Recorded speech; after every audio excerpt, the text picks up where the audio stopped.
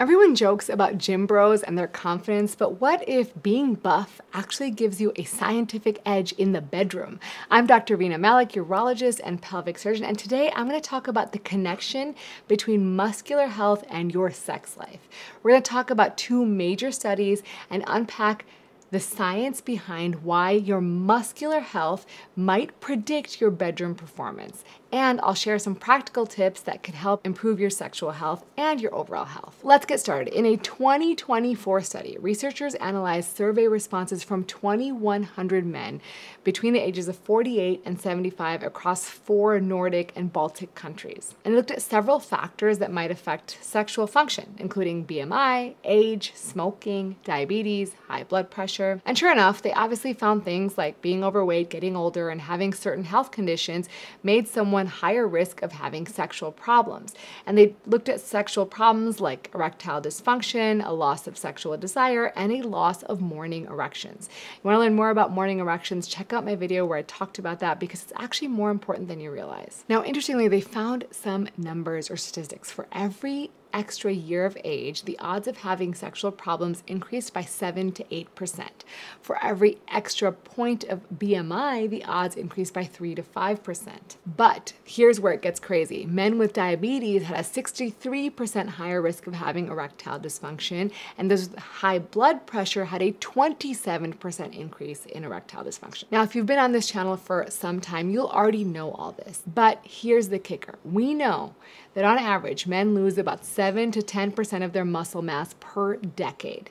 Now, the study found that men who reported having no loss in muscle strength were 60 to 65% less likely to lose their morning erections, have a decline in sexual desire, and lose erection quality compared to those who noticed that they had a loss of muscle strength. Now, why would this even matter? Why would strong muscles protect against any sort of sexual issues? Skeletal muscle is actually an endocrine organ, meaning that it sends signals or special proteins called myokines throughout the body, and it helps manage how we process glucose, insulin, and even store fat. Also, when you have more muscle, it reduces inflammation and supports the health of other organs throughout the body. Now, all of these positive changes are important for healthy blood vessels, and you need healthy blood vessels to get blood flowing into the penis. Second, muscle mass is closely tied to testosterone. So even when you control for symptoms that might be related to low testosterone, muscle mass still independently predicted sexual function. Third, and this surprised even me as a urologist, muscle strength appears to be linked to nitric oxide production. Nitric oxide is the ignition for erections, and it starts that cascade that allows the blood vessels in the penis to relax and fill with blood, allowing you to have an erection. So if that doesn't convince you, there was another very recent review that analyzed 32 studies published by actually some of my friends who've been on the podcast, Dr. Gabrielle Lyon and Dr. Mohit Kara, and they found strong links between muscle mass and sexual function. In the review, there was a few interesting findings.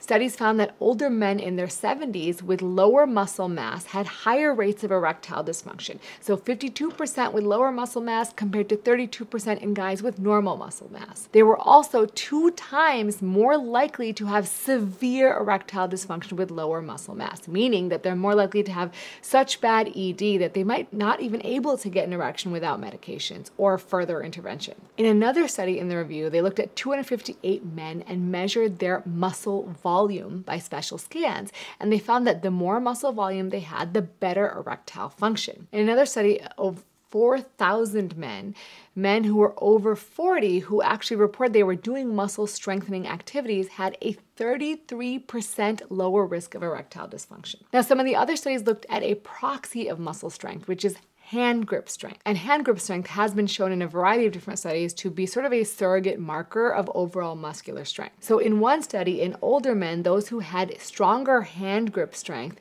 were less likely to get erectile dysfunction. Specifically, when they had a 5-kilogram increase in hand grip strength, the odds of erectile dysfunction decreased by 14%. And interestingly, even if a guy had other conditions like diabetes or metabolic syndrome, and we already know that these issues put you at higher risk risk of ED. But if you had a higher muscle mass, you were actually better off compared to those who had worse muscle mass in terms of sexual function. Now, what do I take away from all this? Muscle mass is something you can control and you can actually work to improve it. Also, measuring your muscle mass or your hand grip strength might serve as an early warning system that if you don't make a change, you could develop problems in the bedroom.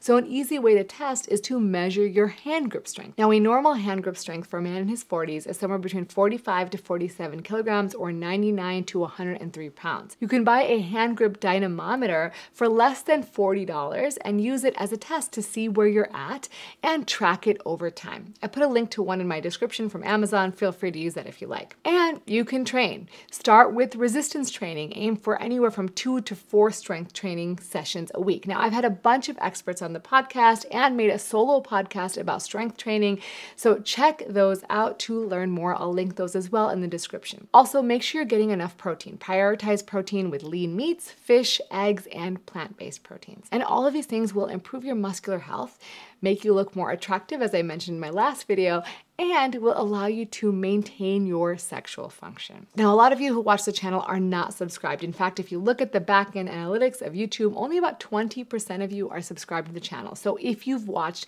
more than one video on this channel and you found it helpful, do me a solid favor and subscribe. It helps out the channel a bunch. And as always, remember to take care of yourself because you're worth it.